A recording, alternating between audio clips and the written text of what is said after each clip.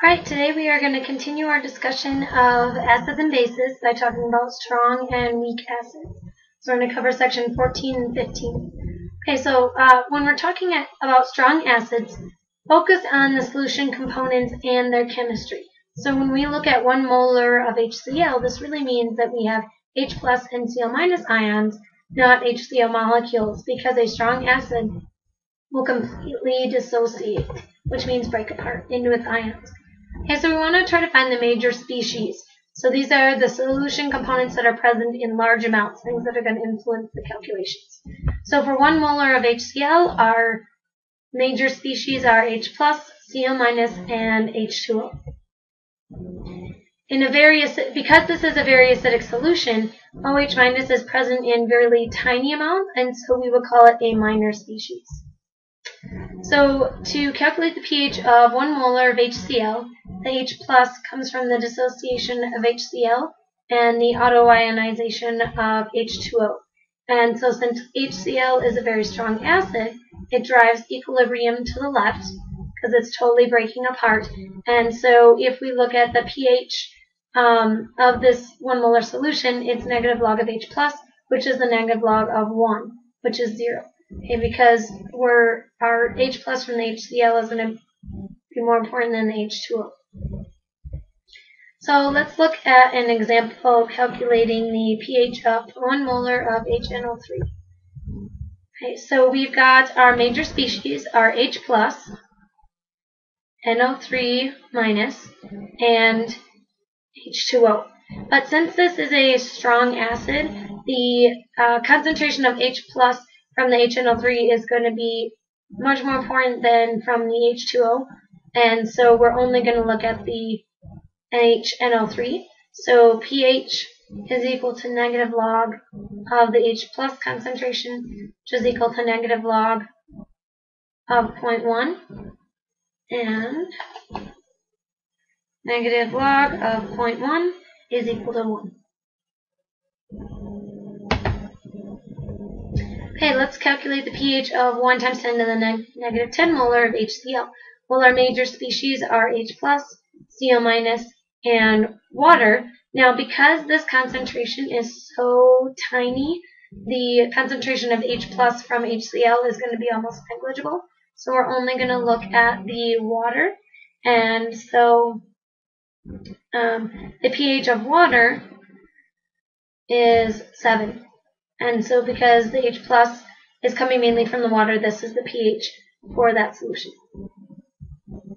Now let's look at how to calculate the pH of weak acid solutions. Okay, there are several steps, so we'll go through them and then we'll apply them to an example. First, you want to list the major species, just like we did for strong acids. Then you want to choose the species that can produce H plus and write down the equations for those reactions. So using the values of the equilibrium constants for the reactions that you have written, decide which equilibrium is going to dominate in producing H plus. And you use that to write the equilibrium expression for that dominant equilibrium.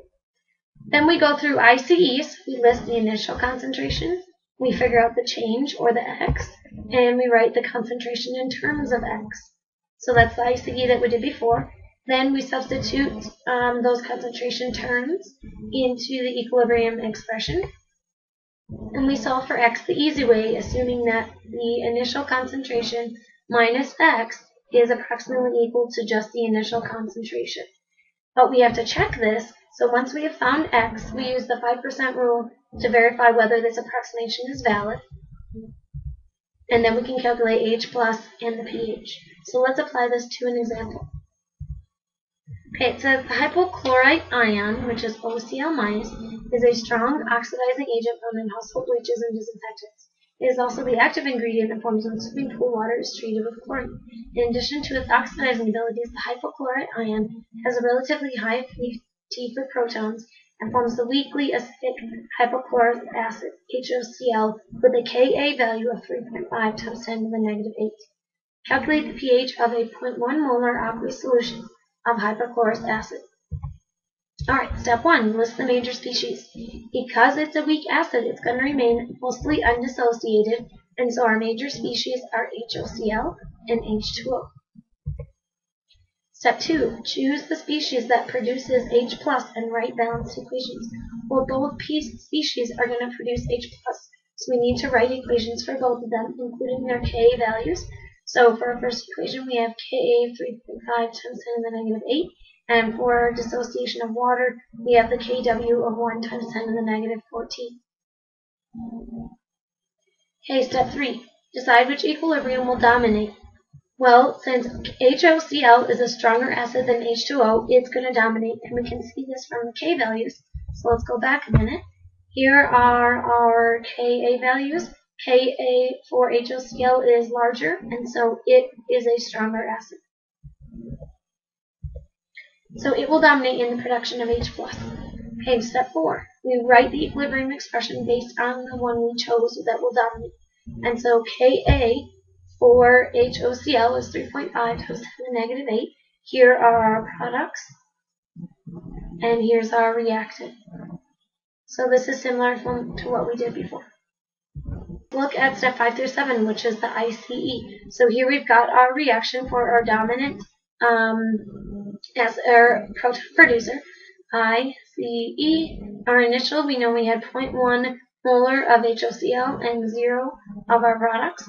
Because we're going to say that X is equal to the change in concentration of HOCl, then this is minus X plus X plus X, and our equilibrium is 0.1 minus X, and X. Okay, step 8 through 9 is to substitute those equilibrium expressions into the Ka and solve. So here is our X from our H plus and our OCl minus, and here's our expression from our HOCl. Since Ka is so small, we're going to assume a small value for X, and so we can approximate that the initial concentration minus X is equal to just the initial concentration, and that would be the HOCl, which is 0.1. And so substituting that in, we get an X value of 5.9 times 10 to the negative 5th. Okay, we just did some algebra to solve for that. Okay, let's go on to step 10, which is using the 5% rule. We need to compare X to the initial concentration of HOCl. So here's the general form, and then we're writing it specifically for our reaction. Our X value that we calculated divided by the initial concentration of HOCl times 100 gives us 0.059%. Well, since 0.059% is less than 5%, we would say our approximation is valid, and we can use 5.9 times 10 to the negative 5th for our value for X. Okay, last step. Calculate concentration of H plus and the pH. So since concentration of H plus is equal to X, it's equal to 5.9 times 10 to the negative 5th whole. We know that pH is equal to the negative log of H plus, and so that's equal to the negative log of 5.9 times 10 to the negative 5th, which is 4.23. Okay, let's look at the last concept of this section, which is percent dissociation. This is the amount of weak acid that has dissociated in achieving equilibrium in aqueous solution. So we're looking at how much weak acid has actually dissociated. So it's equal to the amount dissociated divided by the initial concentration times 100. Okay, so for a given weak acid, the percent dissociation increases as the acid becomes more dilute. And so in general, for solutions of any weak acid, HA, the H plus concentration decreases as the initial concentration decreases, but percent dissociation increases. So it's kind of almost an inverse relationship. So let's calculate the percent dissociation of acetic acid with a Ka value of 1.8 times 10 to the negative 5th in each of the following solutions. Okay, so first we have 1 molar of acetic acid. Okay, so first let's write our Ka expression. So Ka equals 1.8 times 10 to the negative 5th, and that equals, if this breaks apart, and we're assuming weak acid, it's H plus C2H3O2 minus. So this is equal to concentration of H plus times concentration of C2H3O2 minus divided by concentration of HC2H3O2. Okay, well, let's set up our ICE. You know, we initially have 1 molar 0, 0. If we say the change is the change in concentration of the acetic acid, it's minus x, plus x, plus x. So we have 1 minus x, and x. If we also make the approximation that since k of a is very small, that this is approximately equal to 1, then when we plug in here, we get x times x over 1. And so we multiply that 1 into 1.8 times 10 to the negative 5th. And so if we take the square root to get our x value, 0.00424. So now let's check that approximation by taking our x value divided by our initial value, which was 1, times 100. So we take that. You should get, as you're going to move your decimal two places, 0.424%, which is much less than 5, so that approximation is okay. So now if we want percent dissociation, that's equal to the dissociated concentration, so 0.00424 divided by the initial concentration of 1, and so that gives us and times 100 gives us 0.424% dissociation. Alright, let's look at the percent dissociation of a 0.1 molar solution. So we have the same Ka value. Okay, we're going to say that Ka is equal to 1.8 times 10 to the negative 5th. And this is equal to the concentration of H plus times the concentration of C2H3O2 over HC2H3O2. Okay, well this time instead of starting with 1 molar, we're starting with 0.1, so we have x, and we're going to make the same assumption that 0.1 minus x is equal to 0.1. And so if we solve for x, we need to take 1.8 times 10 to the negative 5th times 0.1, and then square root that value, and that gives me an x value of 0.00134. And so if we check our approximation, it does work out okay. And so now to find the percent dissociation, it's 0.00134 over our initial concentration of 0.1 times 100.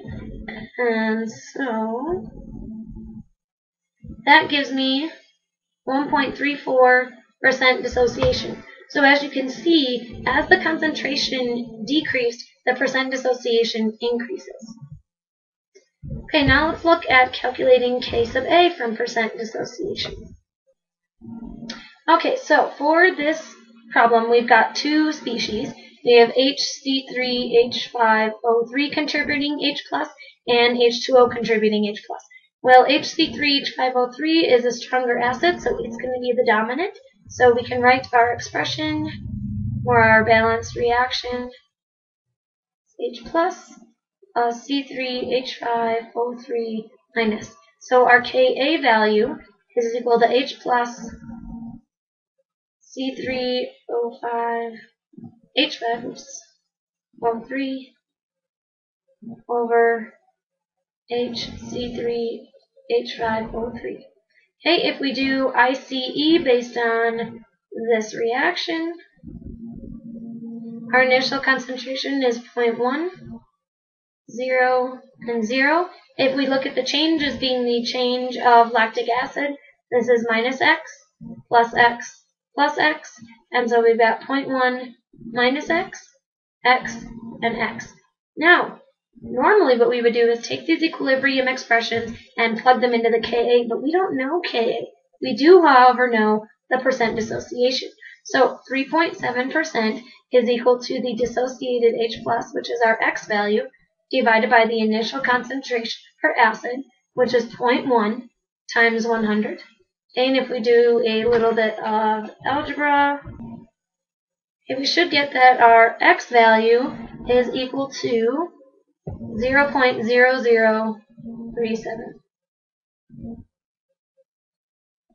So now we can take that x and plug it into our equilibrium expressions and solve for Ka. So Ka is now equal to 0.0037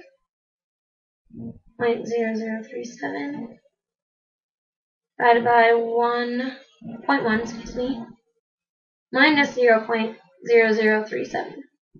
And so if we solve for that, you get that our Ka is equal to 1.42 times 10 to the negative 4.